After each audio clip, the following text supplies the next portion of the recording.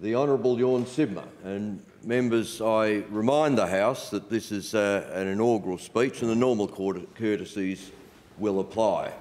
The Honourable Tjorn Sibma. Thank you, Mr Acting President, and may I offer my congratulations on your appointment to this role, and also through you my congratulations to the Honourable Kate Doust on her historic election. I also offer my congratulations to all members elected here, especially those, like me, elected for the first time. I'm humbled to be elected to this chamber, and I thank the people of the North Metropolitan region for giving me the opportunity to represent them. I pledge not to let them down. Nothing in my family origins predetermined my presence here. At the end of the Second World War, my grandfathers had occasion to express thanks for their personal survival and embark on separate journeys that would deposit them half the world away on a wharf not far from here. William Hay served as a Royal Navy sub-mariner in every operational theatre of that conflict. It was on shore leave in Perth that he met his future wife, Bernice Berry.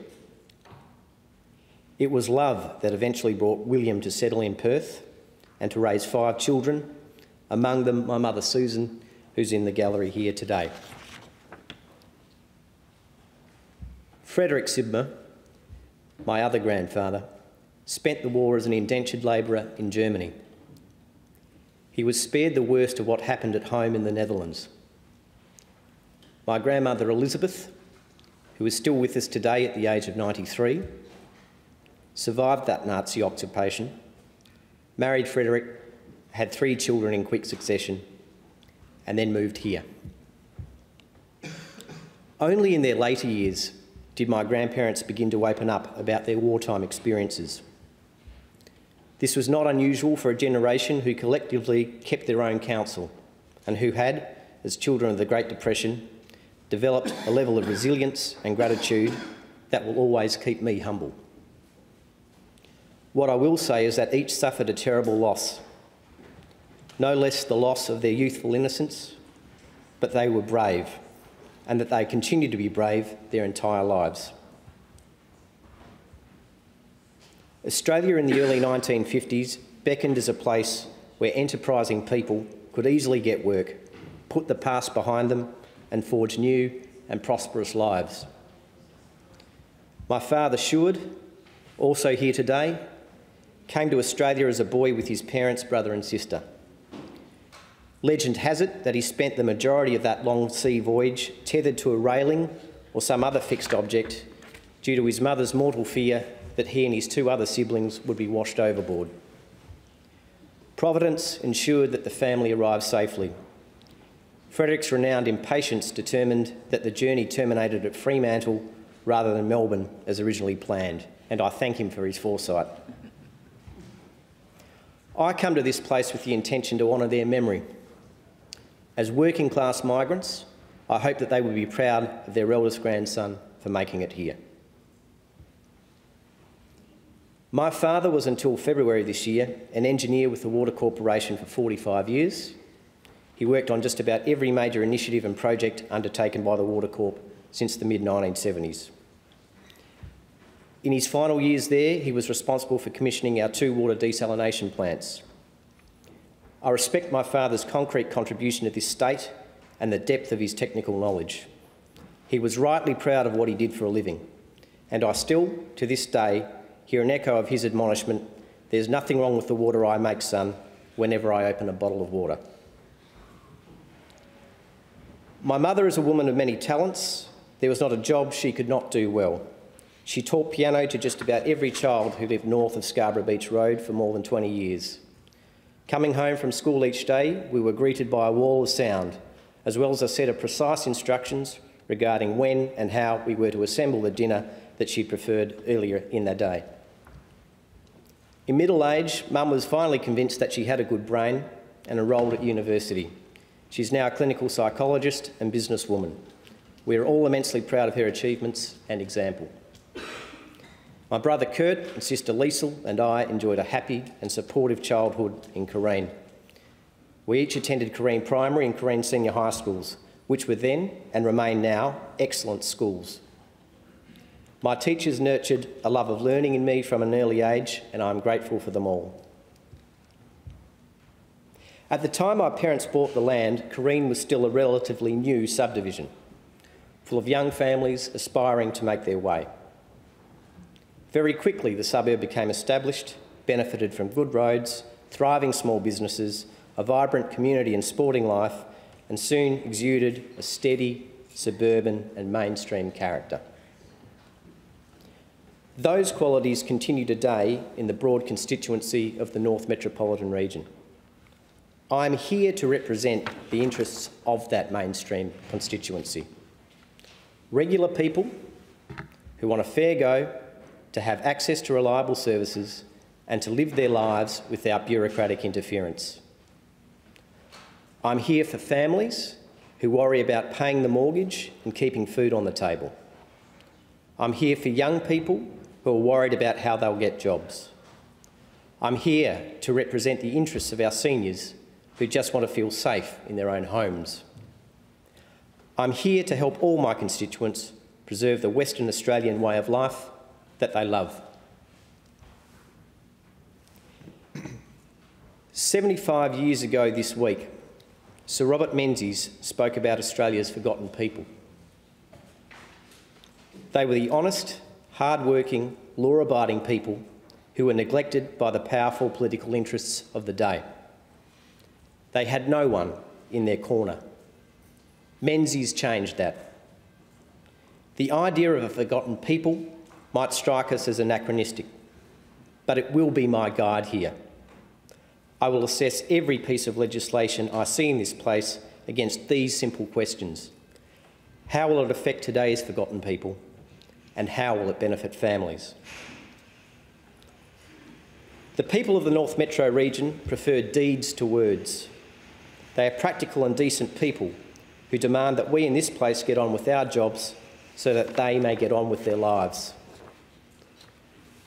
I therefore come here as a determined pragmatist who will draw on my skills and experience to serve my electorate and this state so that they both might have a bright future.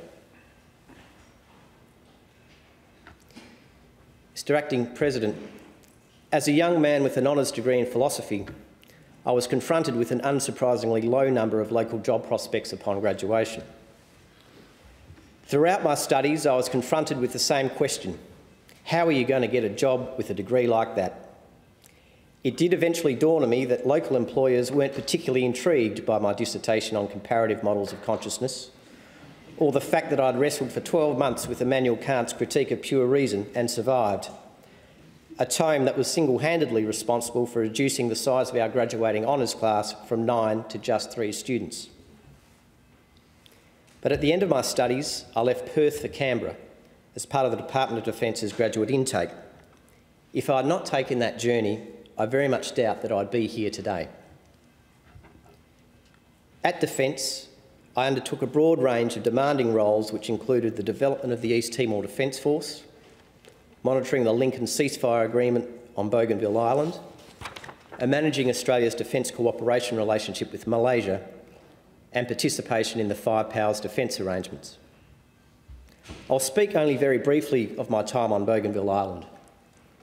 Bougainville was, prior to its civil strife, home to a population of the most highly educated and skilled populations of the small islands that comprise the South Pacific. In very short order, it disintegrated completely and bore witness to every imaginable war crime. Our job over there was to drive a weapons amnesty between the two ex-combatant groups that still had every reason to despise and mistrust one another. We found that we had inadvertently slowed down that peace process by negotiating exclusively with the old enemies. Only when we started to speak with the churches, women's groups and other civic associations did we begin to see progress. I learned a lesson there about negotiation and the importance of broad stakeholder consultation that I will not forget.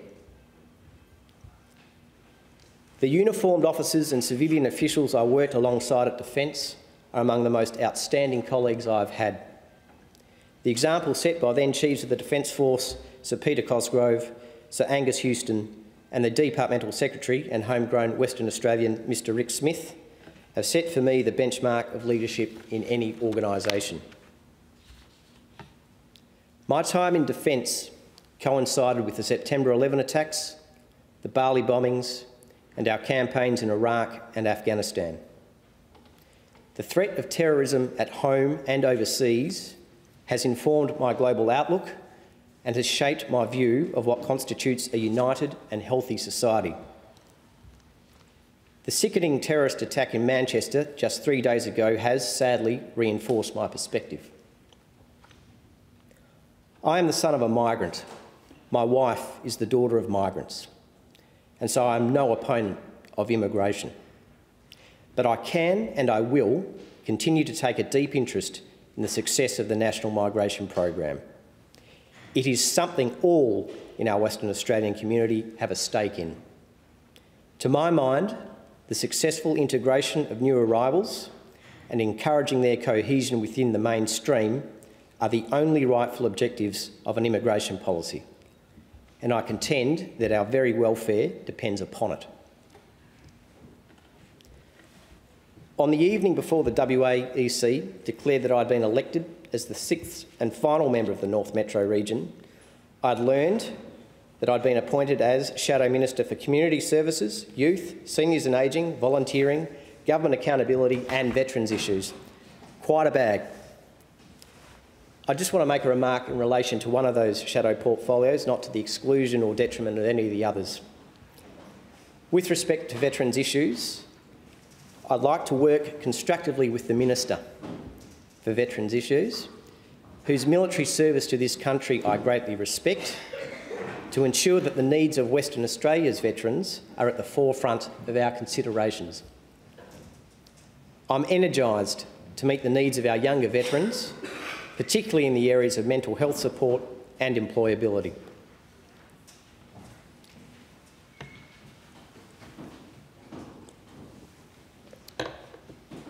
In my 40 years, I've worked as a cleaner, market gardener, kitchen hand and tutor. I've worked in the public service, for a mining company, a family-owned property development company and a university. I also spent time serving a political apprenticeship. Amanda Vanstone gave me my first job in politics, for which I'm ever grateful. Amanda was then, and remains now, the definition of political authenticity. She knew her own mind and spoke it often, even at great personal cost. But she gave me some of the most important political tutelage that I've ever received. Be a straight talker.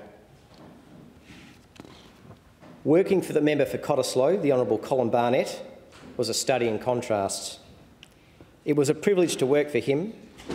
His integrity and political credibility were the reasons the Liberal and National parties were able to form government in late 2008. He is doubtlessly among the most significant premiers this state is ever likely to see. Mr Acting President, the new Museum for Western Australia will open its doors to the public in 2020. If not for the passion of the previous member for Kalamunda and Minister for Culture and the Arts, the Honourable John Day, whom I served as Chief of Staff, the sod turning ceremony, which occurred on Monday, would not have happened. The election victory of the Liberal Party in 2013 secured that project's future. It will be the jewel in the crown of Perth's Cultural Centre precinct, create needed jobs and be a tourism drawcard. I joined the Liberal Party because I am a Conservative. To my mind, conservatism is not an ideology that pursues causes or seeks the attainment of impractical ideals. My working definition is that Conservatives apply common sense and shared values to preserve a cherished way of life. Conservatism is founded in the collective wisdom of what has been proven to work. It is a guide to ensure that while our circumstances will change, that our values will be preserved. Conservatism establishes the necessity of personal responsibility. and the obligation of individuals to one another and of individuals to the whole. It demands service beyond self. Foremost, our obligations to love and protect one another are enacted through the family, the most cherished and important social institution that we have. So if the purpose of my parliamentary service can be reduced to one objective, it is to ensure that future generations of Western Australians and their families inherit a higher standard of living than my generation enjoys. I am therefore committed to ensuring this state's continued economic development, and especially to the continued delivery of critical infrastructure and jobs in Perth's northern suburbs. My starting premise for this is that Western Australia's future success is not guaranteed. In spite of our abundant natural resources and skilled workforce, there is always the risk that we slip into decline. We have no one to rely upon but ourselves. My hope is that Western Australia's best days are yet ahead of it, but we will only get there by our own striving.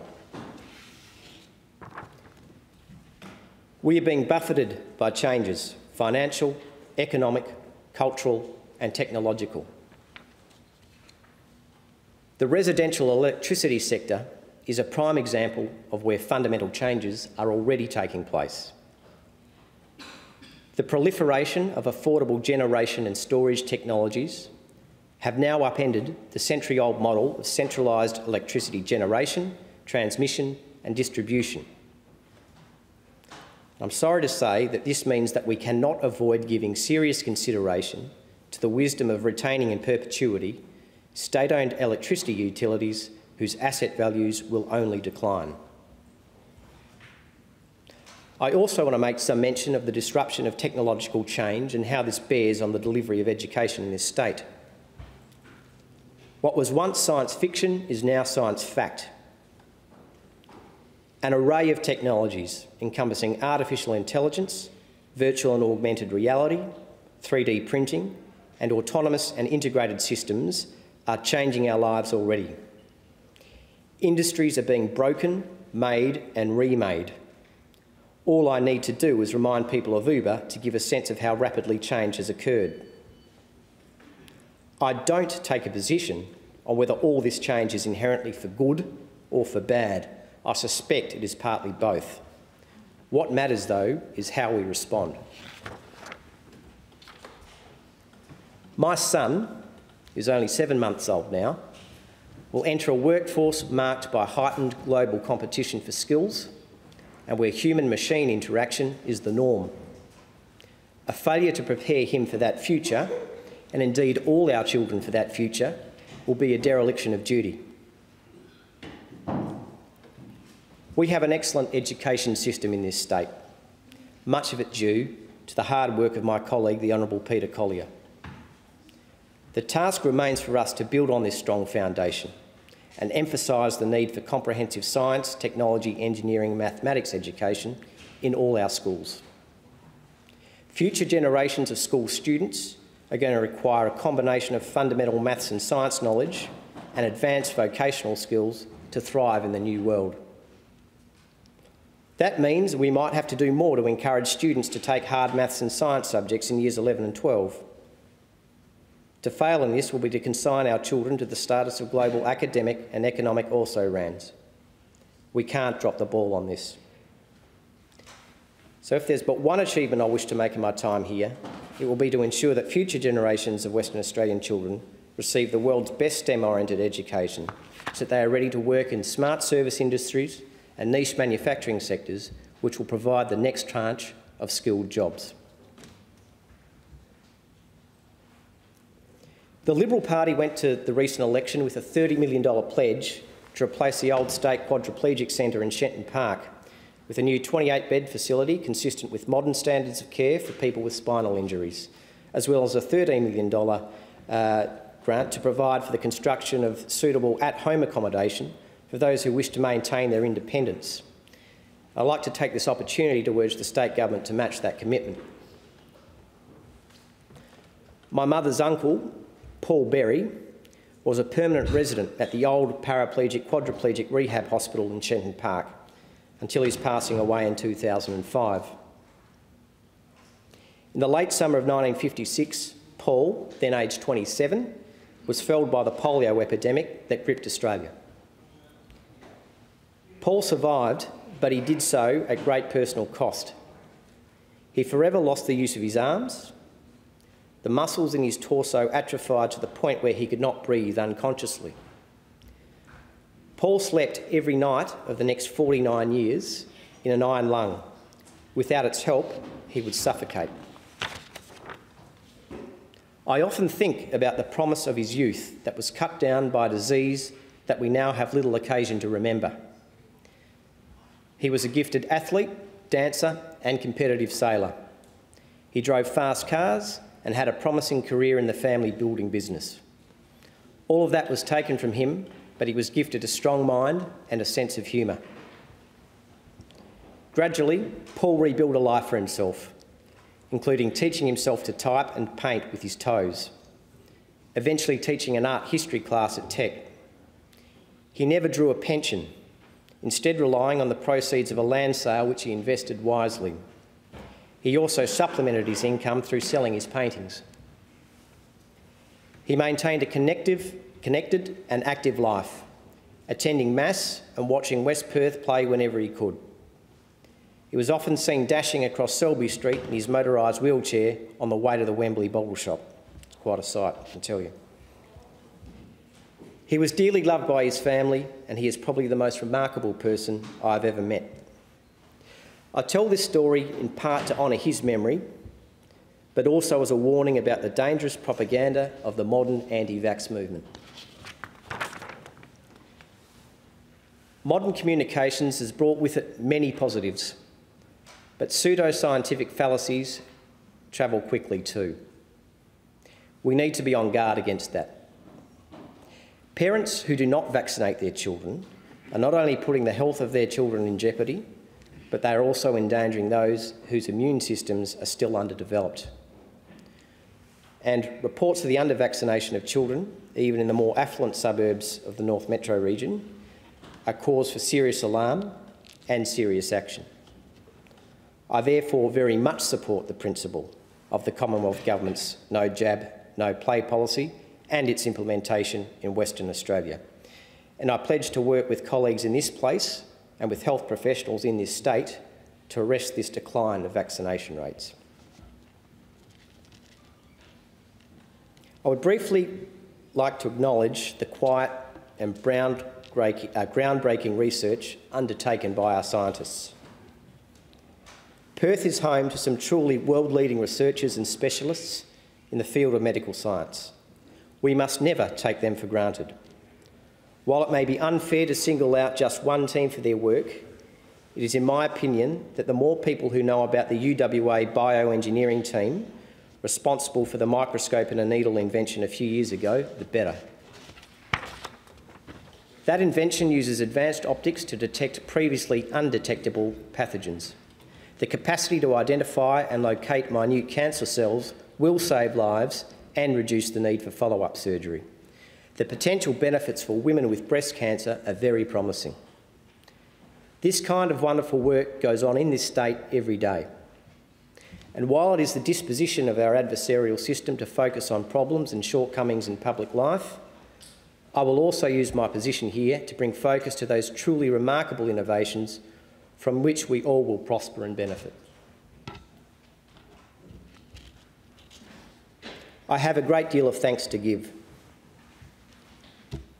I thank the men and women of the Western Australian Liberal Party who endorsed my candidature last year. The Liberal Party pre-selection meeting for the North Metropolitan region was a large and competitive affair which attracted a strong field of candidates.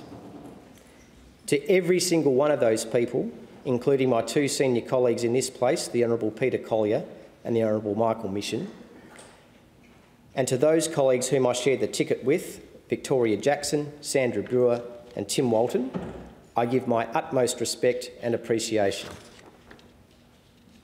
The election result belied the pipeline of young talent that we have in the Western Australian Liberal Party.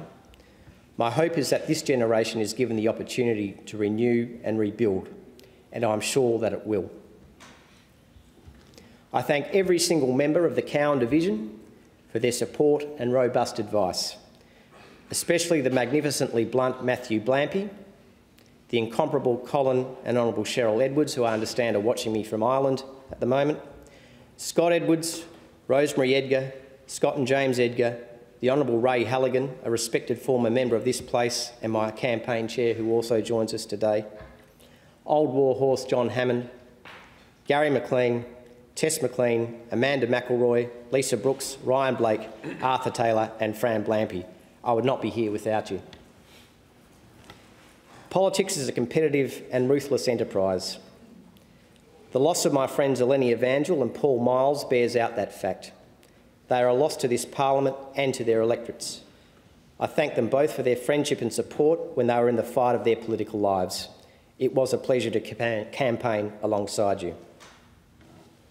I've benefited also from the support provided by Dr Peter Lilly, Mr Stedman Ellis, Mr Matthew Fay, who each encouraged me to make a serious political run. To my ex-colleagues at UWA, Professor John Dell, Dr the Honourable Elizabeth Constable, David Harrison, Mark Stickles and Tim Shanahan, please know that I appreciated your candour and camaraderie over the prior 3 years and that I carry with me here many of those ideas and opportunities we discussed for the advancement of the state's tertiary education sector. To Jason Marocchi, Richard Wilson, Blair Stratton, Joey Armenti, Reece Turner, James Larson, Mike Buber, Simon Ehrenfeld, Aidan DePazzi, Michael Van Maanen, H.M. Curry, Brent Fleeton, Daniel White, Caroline Pruce, Stephen Barton, Jin Ang, Andrew Whitehead, Liam Staltari and Anthony Spagnolo. Thank you for your advice and support, even when I didn't always listen. Thank you too to State Director Andrew Cox and the entire Liberal Party headquarters for running a campaign in the most trying of circumstances. That took exceptional courage and you were professional throughout. To my parents Sue and Seward, my brother Kurt and sister Liesl, and to your families, thank you for making me who I am. And to the Hay, Jones, Mockdad, Manise and extended Sibma families, thank you. Finally, to my wife Tanya, thank you for all you have given me, especially our beautiful baby son. Your love, advice and support are immeasurably valuable to me, but your constant reminders that there is a big world outside of politics and your insistence that I continue to fulfil my domestic duties is precisely the guidance I need most. Thank you very much.